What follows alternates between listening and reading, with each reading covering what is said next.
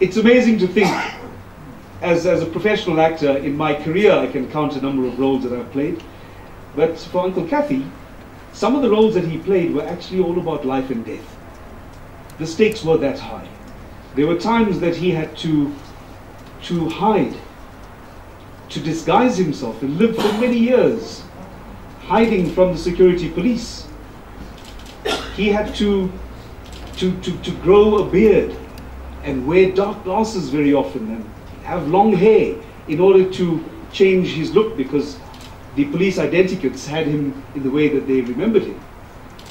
That was the role that you had to play, and he had to do it convincingly. In fact, he was known as a Portuguese person.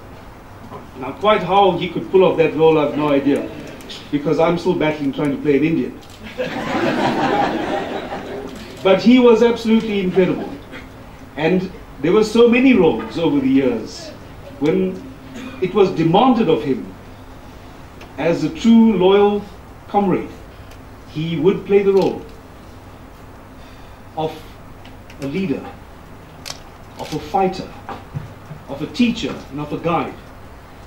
When he needed to play that role, yes, he was a prisoner as well.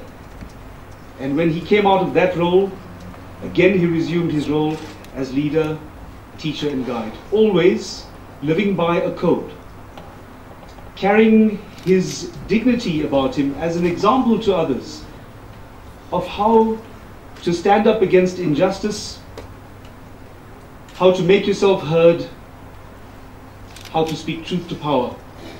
And he continued doing that. Even up until the last days of his life, he knew when something needed to be said. And I wanted to remind the elders in our room today, yes, you have in your company those of the younger generation who will fearlessly keep that torch burning in his name, in his honor. Because we too have a need to speak truth to power, to fight against the injustices, and to remind our leaders of today that there were those who were just a few, like Uncle Kathy, who believed in service through sacrifice. And that's what we will continue in his name. He's one of the few. On behalf of the cast, the crew, the production of Isidingo, we want to extend our deepest sympathies to the Kathrada family, their friends, and many, many colleagues.